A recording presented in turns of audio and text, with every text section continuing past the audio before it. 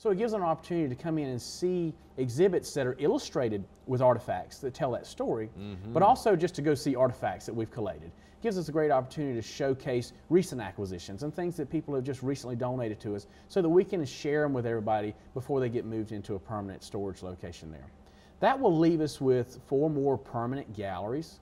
One of those galleries will be natural history. Although we've talked a lot about natural history in the staircase there, it's not a place where we can really tell a story about natural history. Right. But our natural history gallery will give us an opportunity to focus on things like Carolina bays, how unique they are to this region, the flora and fauna that go along with those, the science behind a hurricane and how that affects our coastline, water quality in the Waccamaw and PD rivers. There's a great diverse approach to different subject matter in the natural history gallery there. Oh, yeah. We'll also have a gallery that focuses on military and political history of Horry County. So spanning from everything from Peter Horry and Francis Marion and the role that they played along with the soldiers that left this area to go fight as early as the Revolution, and hopefully making this a spot on the South Carolina Francis Marion Trail. Moving it on into the Civil War, what happened here and what happened to the boys who left here to fight. So telling that local story, of course traveling right on through Spanish-American War, World War I, and of course the Myrtle Beach Air Force Base and World War II, leading right on up until its closing during the early 90s. The early 90s there. And of course the Desert Storm operation there. So that gives us a chance to cover and encompass the entire military history and the role that Horry County has played, and most importantly, the role the people from Horry County have played in those conflicts. How exciting, Walter. It'll give us an opportunity then to move into 2 more galleries. Okay. One will be agriculture and industry, so focusing on turpentine, timber, and tobacco.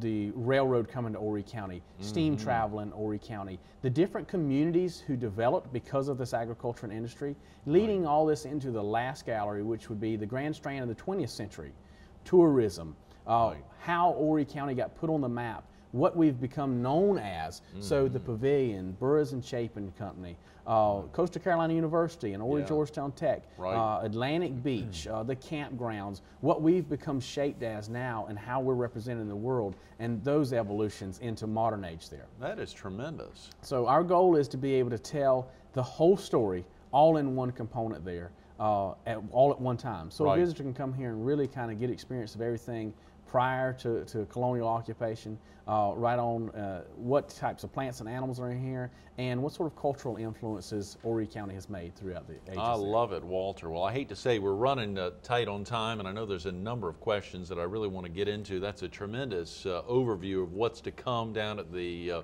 old Burroughs School there. You said on the corner of 9th and Main. Corner of 9th and Main, yes, sir. Okay, how is this being funded? Is this entirely, is it pre-funded? Do you have all the funds already to finish all of what you've just laid out? No, not entirely. This is being funded 2 different ways. Okay. Because Horry County Museum is a department of Horry County government, the renovation part of the historical Burroughs School is being funded and has been funded through Horry County Council. Great. The funding to build and design and install exhibits into this building for the public is being funded through private and public donations from the Horry County Museum Foundation. Okay.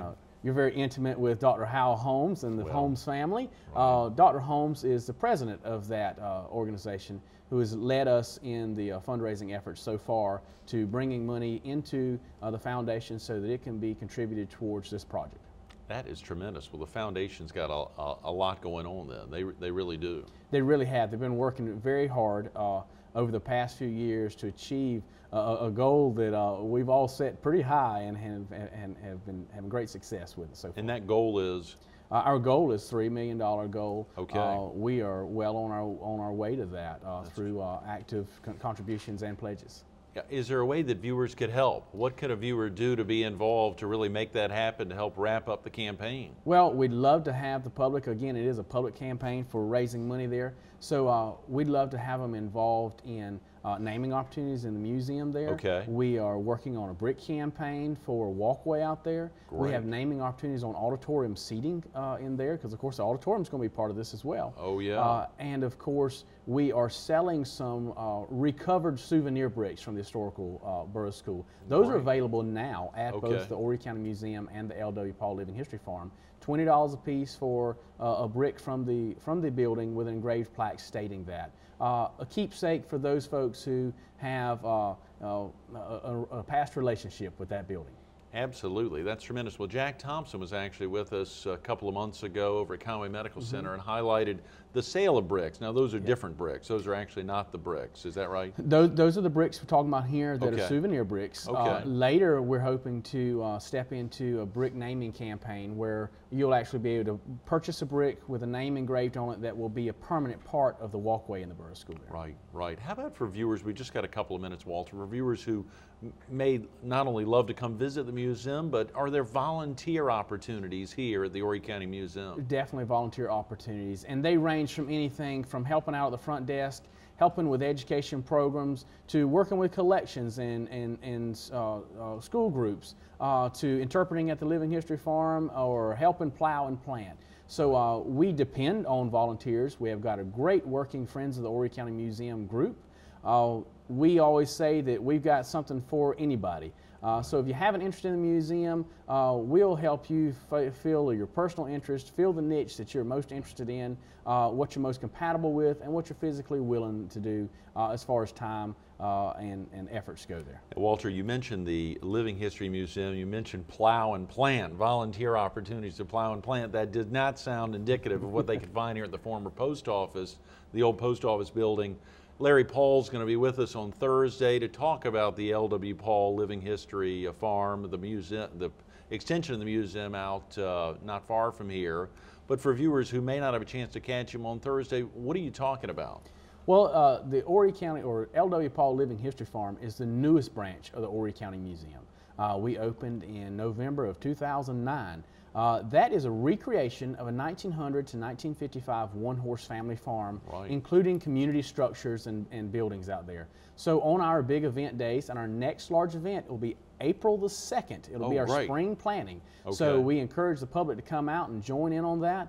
We'll have cooking demonstrations on the wood stove, making lye soap, smokehouse demonstrations, grinding grits, blacksmithing, all this, as well as plowing with the mules, setting our tobacco and our garden crop out there, and doing what would be happening on a farm during this time of year.